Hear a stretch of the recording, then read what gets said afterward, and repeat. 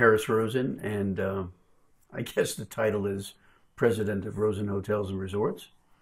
Been in business for a little over 40 years, have 7 hotels and just a cut below 6,500 rooms. Well, born in New York City, on the Lower East Side of Manhattan, a neighborhood commonly referred to back then as Hell's Kitchen. My grandparents came from Eastern Europe. My dad's family came from Belarus and Ukraine, and my mom's family came from Austria-Hungary. That's where I grew up, on the Lower East Side of Manhattan. I did not feel or realize that it was a different environment than some other children were growing up in. I thought it was fine. We played most of our games on we called it the gutter, the streets, stickball, punchball, ringlevio, Johnny and a pony, slapball, boxball. All we needed was a Spalding and a street where there weren't too many cars going back and forth. And that's where I grew up. Mom, mostly mom, because dad was working 2 or 3 jobs. Mom would say to my brother and myself, if you guys want a bright future, want to leave the neighborhood one day, education is the key. So they really emphasized education. Somehow, still to this day, I'm not sure how it happened. I was admitted to Cornell University and majored in hotel administration. My brother was admitted to University of Miami pre-med. He became a fine physician, a psychiatrist specializing in teenage health, mental care. And I went into the Army overseas, spent 3 years and a few months with Uncle Sam, came out and then started my career. And from where I grew up to where I was, even 15 to 20 years ago, was in my mind nothing short of a miracle. And it demonstrated to me that America truly was an exceptional nation where people could start from scratch and really achieve something if they worked hard, were honest, respected others. And so after the 3rd or 4th hotel, I was sitting at my desk planning the 5th, 6th, and 7th, and I said to myself, Harris, you've been blessed beyond anything you've ever imagined. It's now time for you to think about others who need a helping hand. And that's really how my philanthropy evolved. I was sitting quietly by myself, and I don't want to make this sound mysterious, but I did hear a voice that said, it's time now. What I wanted to do was help those who wanted a good education, but were not likely to be able to achieve it for a multitude of reasons. So I called in Sarah Sprinkle, early childhood expert, and I called Bill Spoon in, who was a principal of one of the top high schools here in Central Florida. And I said, guys, I want to do something that's going to be able to provide educational opportunities for young people, but I just don't want to give a scholarship when they graduate from high school, because I think I'm only kind of getting a very small percentage of those who might need a helping hand. So what do I do? Sarah immediately said, you start when they're 2 years old. Well, I'd not heard that before. And she said, we start educating at 2, 3, 4, and then right into kindergarten, right into elementary school, right into middle school, and then high school. And then Bill said, and Harris, if you combine the early education component with a free education, you've got a beautiful package. And I said, free education? He said, yes, free college. So that was it. It probably took less than an hour, and I was then ready to put the program together. The only thing I needed was a neighborhood. I made a phone call to Mabel Butler, who was a county commissioner, and I knew Mabel very well. And I shared with Mabel what had just happened. And I said, I want to start this program. I want you to recommend a neighborhood to me where they need some help. She said, I'll be right over. And Mabel drove over, and the next thing I knew, I was in her car, and we were driving to this little neighborhood, which she referred to as Tangelo Park, and she said, this neighborhood needs help. Crime is out of control, drugs, prostitution. Kids are not doing well in school, 45–50% graduation rates from high school, and virtually none of them are going on to college. This is where you need to start, Harris. And I said, fine. And so that's how the program evolved. Why one neighborhood?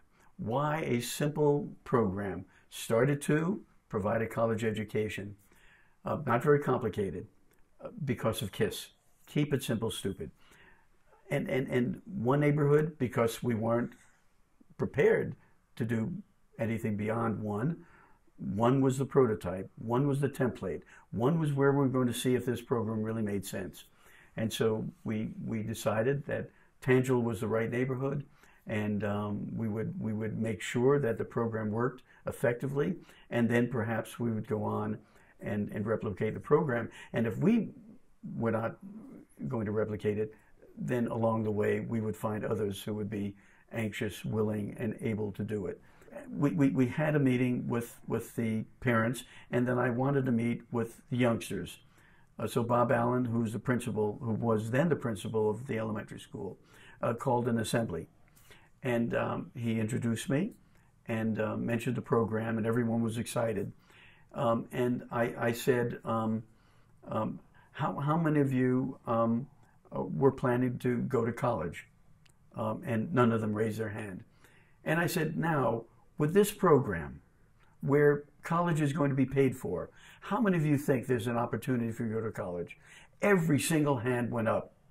And it's been like that ever since. So the youngsters know at a very early age that college is not only a possibility, it is a probability. All they have to do is work hard. And if they have an interest in going to college, it's taken care of. If they have an interest in vocational training, auto mechanic, air conditioning expert, electrician, plumber, they have that opportunity also. The Tangelo Park program has been incredibly successful. In fact, we had a professor from University of Chicago, Lance Lochner, do an analysis for us. Lance is an expert at data, educational data, and we invited him here to Orlando, and we shared with him the program and provided him with a multitude of data. And then it took 3 or 4 months, and he came and gave us a presentation.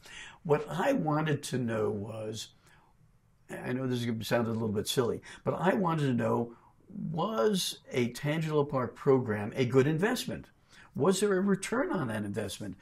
Not a profit, but was there a return on investment for society as a whole? And Lance gave us a slide presentation, and it was amazing. Because graduation rates from high school soared from about 40 to 50% to 100%. And we've been graduating close to 100% for the last 8 years. Crime in the neighborhood down 65%. Graduation rates from college approaching 80%. And so he put all of these statistics together, all of this data together, and he said, Harris, I've never seen anything like this. The return on investment, that is your investment every year, is 7 to 1. Never have I come across anything like this. All of the programs I looked at, maybe 1 for 1, maybe 2 for 1, normally maybe half for every dollar, but any return we thought was really extraordinary. In this particular case, 7 to 1, unheard of. For every dollar you invested, and we've invested close to $11 million, society gets back 7. $77 million for 11. If you invested $1 billion, that'd be $7 billion back. This is amazing. And I said, well, what is it? Is it crime alone? The reduction in crime by 65% is going to give you a tremendous return, because every time someone's in prison, it's about $100,000, $150,000 a year. So if you save 2 or 3 people from going to jail, you're saving $500,000, and you're investing about $500,000 every year. So that alone. What about high school graduation rates at 100% from 50%? Those youngsters who are graduating from high school are going to earn about $500,000 more in their lifetime. Let's multiply that by all of the kids who graduate from high school. That's huge. What about the kids who graduate from college? $1 million over a lifetime.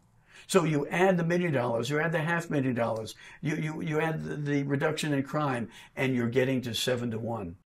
Imagine now if this program replicated throughout the United States and the investment was $2 or $3 billion, the return would be $14 billion or $21 billion. The most incredible return on investment of any public program, even though this is a private sector, it's kind of linked with all of the public initiatives that I've seen, something that's really just quite extraordinary. Now, what does it do to a neighborhood? Well, you go to Tangelo Park and you see a whole new neighborhood. You can walk at Tangelo Park at 2 in the morning, 3 in the morning, at 12 midnight, and before we started the program, teachers would be instructed to leave as soon as they finished school because it was unsafe. So the neighborhood now is safe. The neighborhood is comfortable. People enjoy living there, and more importantly, they're proud to be there.